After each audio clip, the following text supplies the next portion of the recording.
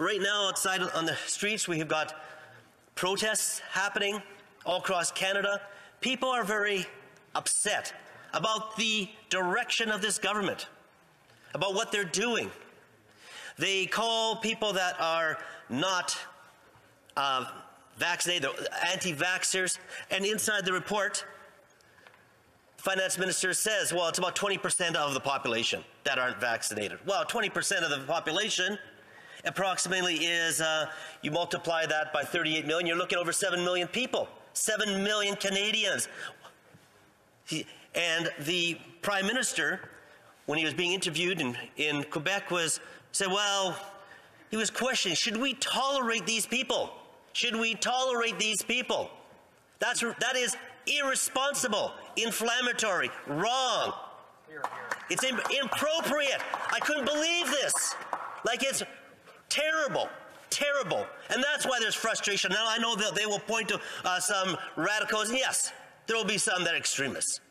But it is being felt. People are upset. They're losing their jobs. Think if the members across the aisle or other people lost their jobs, how would they feel? And it's happening by the tens of thousands. These truckers haven't been able to, many of them are losing their jobs because they cannot drive across the border. Not only does that impact our supply chain issues, raising inflation and costs, but it impacts the jobs and the economy. The people are upset. And Madam Speaker, I know that they'll say, well, it's for health. Well, you know, here's some things. People need to be able to make their own health care decisions. We support that. I'm doubly vaccinated, but guess what? I had COVID. I wasn't here the past couple weeks. I had COVID, my wife and I.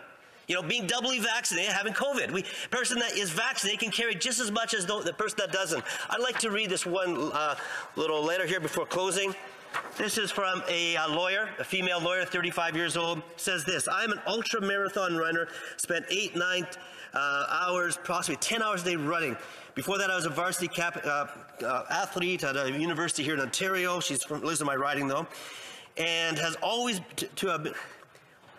been fit, would be an understatement. I have no pre-existing conditions. When I got the vaccine and started having chest pains and operating at a max threshold, even on walks, doubling, tripling her heart rate. She says, as it stands, I'm a 30-year-old with chronic heart pains. She's feeling it constantly. Even on a slow walk, she goes out of breath. Please, she says, I'm not a conspiracy theorist. I actually make a lot of money defending the largest pharmaceutical companies.